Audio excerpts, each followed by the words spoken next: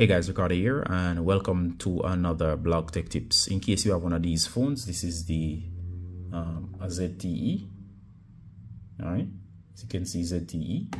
I'm going to show you to set up your device in terms of showing the battery percentage. Notice I can't tell, I know it's running low, but of course you can do this on these devices. So swipe up, go to settings. Should work for other Android devices as well.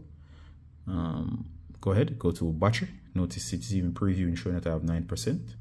Once you're in battery, notice you have a bunch of options here.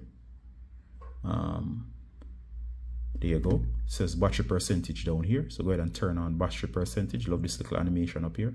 And of course, once you did, notice it now shows at the top of the screen the battery percentage. So that's how to add the battery percentage on your ZTE device. All right. Alright, so in case you're curious, this is a ZTE Blade L210. This particular one is running Android version 10.